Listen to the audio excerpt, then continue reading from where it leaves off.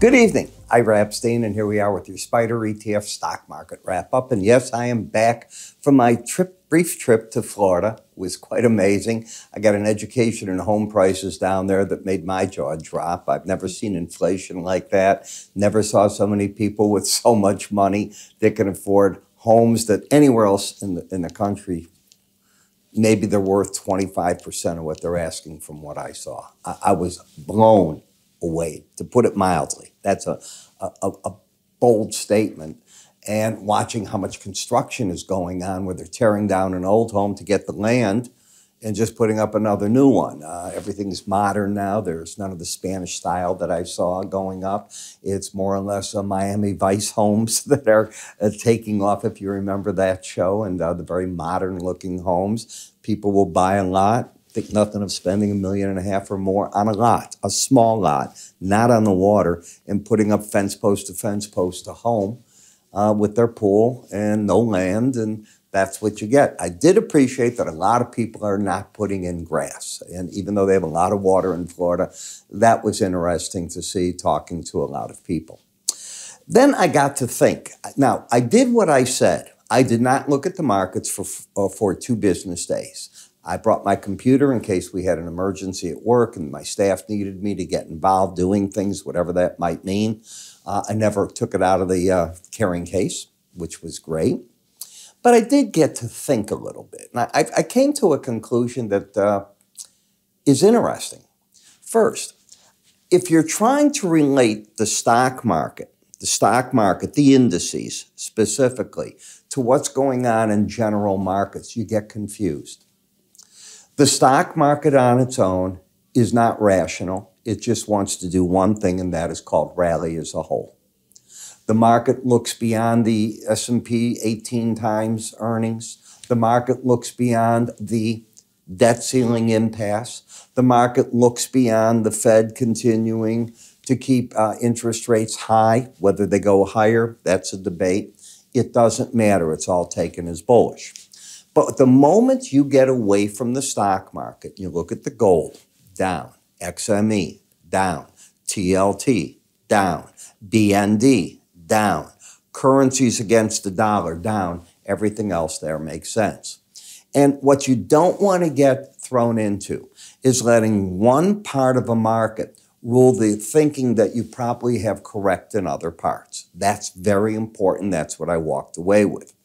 Now, it's 7 o'clock now. It's 6:20 tonight, so that was 40 minutes ago from when I'm recording. I saw House Speaker McCarthy hold his live conference right on the doorstep of the White House. All he said was no to everything. No, he's not going to agree to spend more.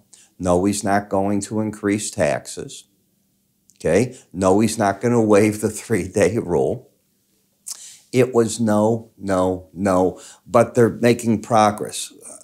I guess I'm confused. Are you trying to tell me the Democrats are going to cave in on all this? Because I'm not buying that for 1 second, all right? If they are, terrific. Then what ex-President Trump said is right. Hold your ground and just go to that wall, whatever that means. I don't know what it is, but if you watched, it was at 6:20 p.m. on Bloomberg at Central Time.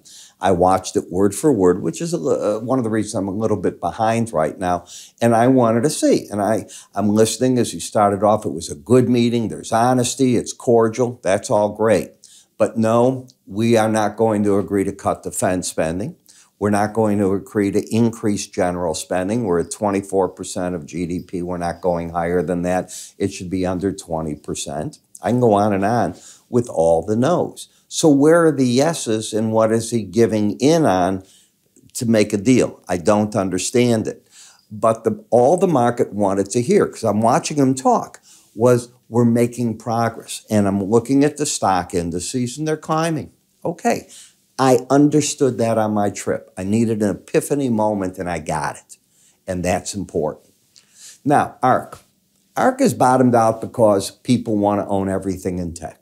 And she's in the innovative stock. This is her calling.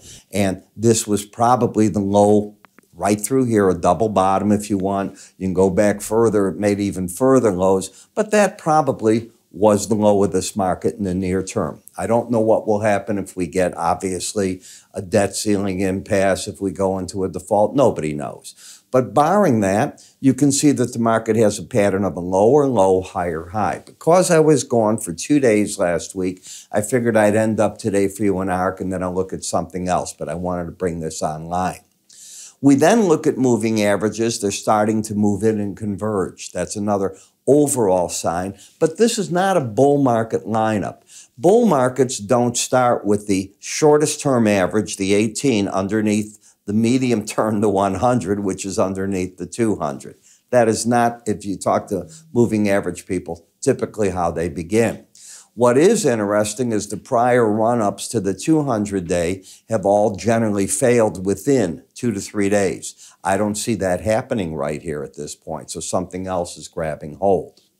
When you look at the Bollinger Band, this is where I think the market will have all its problems. We haven't hit an upper Bollinger Band other than back here at the beginning of April, and then again you did it in February, and as you can see, finally when you hit it, the one peaks, you generally come back down. So I would assume the pros are taking money off the table because you're not embedded. If you understand embedding, it's crucial that you do. First time you hit a number is where pros will come out if you're not embedded.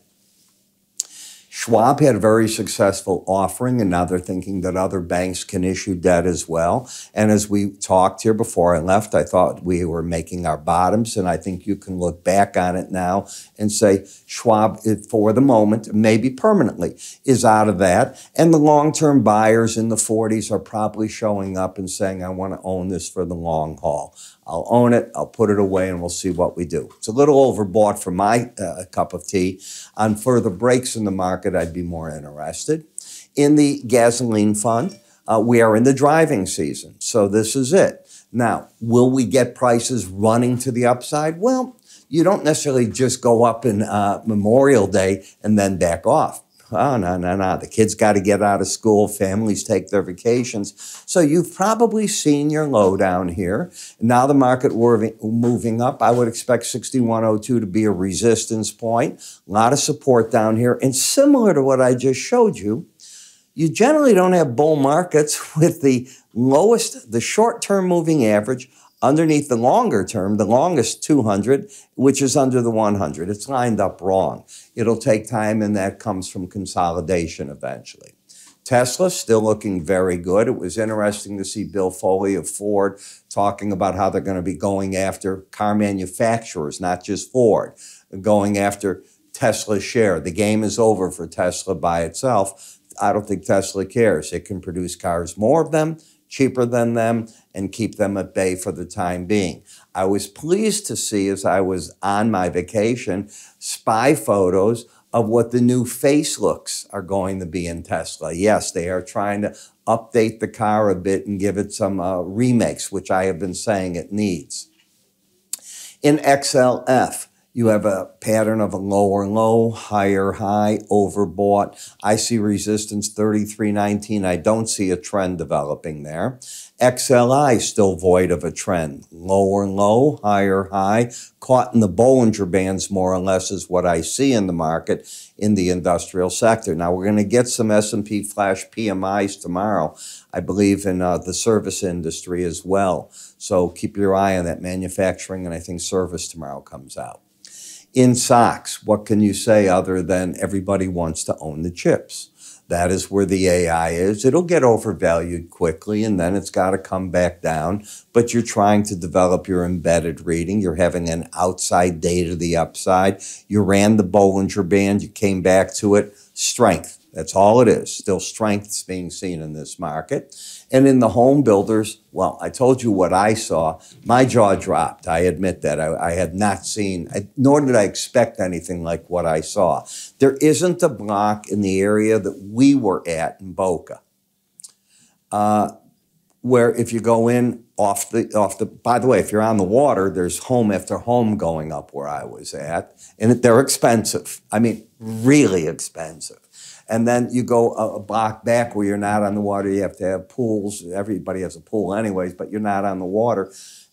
I didn't see one block where there isn't construction going on. Not one. These are older areas. These are not new areas. They just come in, they take them down. So it was an education for me to see what's going on there. And this has nothing to do with the hurricane season. This is new building. Lower low, higher high, lost embedded reading. You got up where you should go in the energy. That's the resistance point. I look for the gold to be fighting a battle here, but it's still got the heavyweight part of fighting.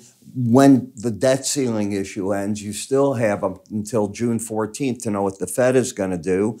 And while we heard, and we did hear Fed Chair Powell over the, when I was gone Thursday and Friday, he certainly wobbled. He might want to see the impact, the lag effect. But as I said, if you get the jobs data that comes out early June and the CPI data that comes out then to be strong, you can't pause. That's what Bullard was saying today. And every day so far, starting last week right on through today, a lot of Fed members talking. And it's very few that are saying that they're not in favor at some point of pausing. They don't know if now is the time to do it. They want to see the data. That's the consensus of what I have read. When you look at silver, still falling, could be going back to the challenge of the 100-day average. Bearish until you lose the embedded reading. You need that red line to close over 21 in order to not be bearish. Copper, big problem still going in China. Their economy is not doing well. They claim, I read an article tonight, that very quietly, the peak of their COVID, some 65 million people, should be in the month of June. And that's when they expect it to go to the other side. You wouldn't know that they're still having COVID issues. I found an article today out of nowhere that said that. Show me all the articles you've read about COVID in China. You haven't. It's how the press works. It's very strange. But it is one of the reasons why you're having the slowdown. The economy has not rebounded. We are not seeing foreign demand. I cracked up laughing when I saw that Biden said there's going to be a thaw between the relations of China and the United States as China takes Micron and says your chips are barred from here. And, people say, well, it's not one of the biggest companies. It's 11% of their sales of Micron. That takes place. But the two will get together. Mr. President, you probably got to take some of the sanctions off some of the Chinese government people as a goodwill message. And with that, what can happen is you can begin the thaw of talking. Not talking, you know it, it's bad, I know it's bad. But the whole G7 message was what? How do we go after China? Blah, blah, blah. China had its own meetings to go after us. This thing is still not very healthy any way you look at it. BND, still in a downtrend. I don't see it coming out until we know what's going on with the debt ceiling.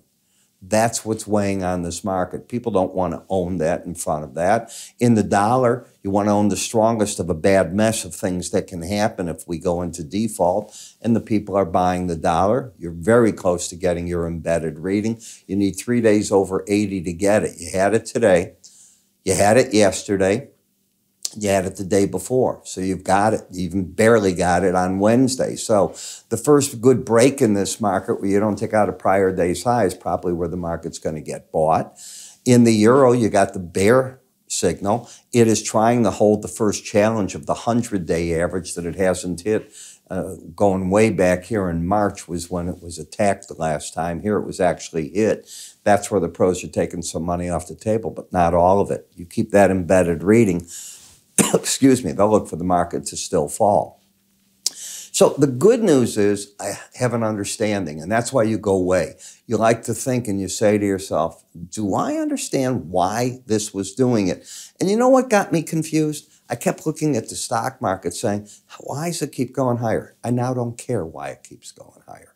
It has no bearing on my thinking. I'm able to separate the stock indices now from the stocks and from what I see in the other parts of the market. Going away sometimes does that. And another thing, we get a lot of people, they use TradingView, our charting software. They want to get all my indicators. We created a suite of indicators that takes up 2 slots. One of the slots on the chart uses the slow stochastics. The others, this whole suite of the indicators. It comes with everything I do. It's all my formulas in there. So if you're looking to get something that'll keep up with exactly what I do, That's it. And we figured a way for it to only take up 2 slots means you got 3 left. You probably never even use more than 1 for most of you. All right, maybe if you use MACD or slow stochastics, you have another one. You still have plenty left here. How do you get it? Go to our website under the word software. You sign up on our site, then we activate it there. You can also click up here at any time on the very top. You'll see an icon. Give it a click. It'll take you where you have to be. I'm Ira Epstein. We'll finish up with ARC today or tomorrow. I'll make up my mind tomorrow, but I didn't feel it was right to just bring it on for a few days, leave for 2, and then not finish up with it. I did it over the weekend on the weekly charts, and I wanted to get back to a daily. I'm Ira Epstein. Good to be back. Take care.